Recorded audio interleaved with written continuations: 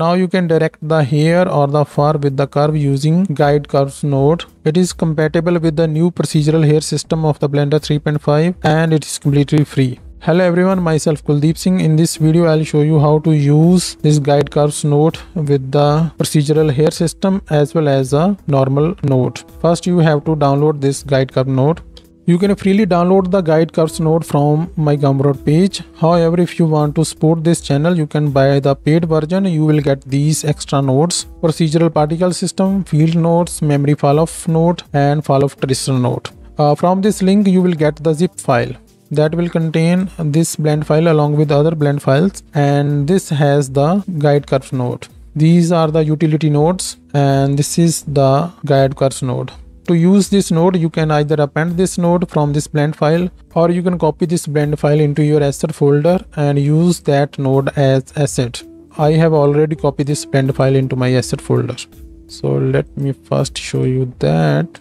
So if I add a cube, and here this is the guide curves node. If you copy that blend file into your asset folder, okay, or even if you search, you will get that. Okay, so we have this new file. Let's add a plane. Keep in mind that the guide curves node demand a decent number of subdivisions for the input mesh to sample the curve. So this is enough. So now let's append that node into this blend file. Go to the append, then navigate this blend file, double click on that, then go to this node tree, and we have to append the guide curves node. Let's add a fur to this plane. So let me select this, then go to the curves and add the fur. So let's go to this top view, and we have this fur on this plane, and so this is the new object. These are the modifiers for the procedural hair. So let's add a new modifier, and then we have to type the case guide curves node, and from here we can select that. So first we have to specify the surface. In this case we have this plane which is used by this fur object or the curve object. So select this plane. Now we have to specify the guide curve. So let's add a curve. So let me select this one and pin this one. So now select this Bezier curve. See, these hairs are aligned along this curve. For better visualization, I am going to move this modifier just after this interpolate hair modifier, and I'm going to also disable these modifiers, so it is better to see these. See, these hairs or the fur is following the curve. Let me select this curve. If we go to the edit mode, let me delete this curve, and we can draw any kind of shape. These hair will follow. Okay, let's draw a spiral. The settings are very simple. First you have this length, basically to sample this input curve.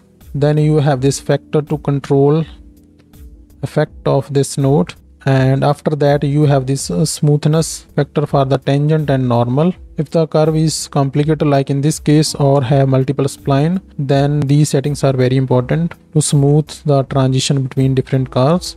After that you have direction settings. You can switch the direction for the tangents and the normal, and these are the mix factors to align these hairs along the tangent, normal, and the surface normal. Let me make this 0, and now if I make this 0, all the hairs are following the tangents of this input curve or the guide curve. If we make this 1, then these hairs are aligned perpendicular to this guide curve, and if you type 0.5, then they are 50% following the tangent direction and the normal direction. If we go to this side view, you can see that all the hairs are perfectly aligned into this plane.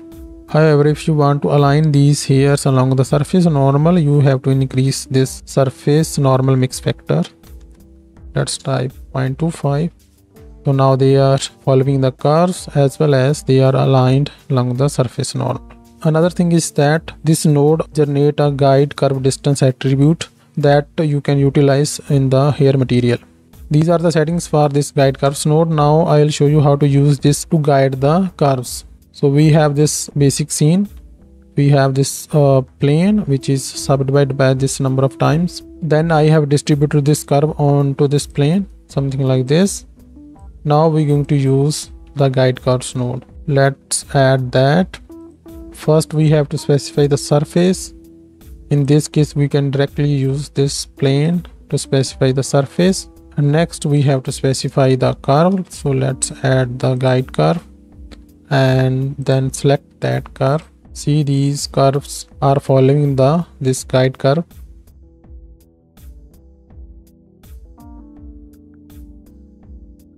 And one thing I forget is that let me draw a different shape like this and something like this.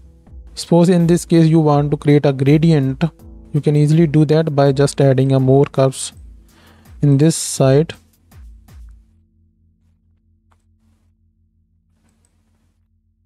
See, nicely blend and create a nice transition from this to this. So this is it about this node. If you like this work, then please do support me. You can buy my presets or you can support me through my Patreon page. So until next time, happy noding, bye.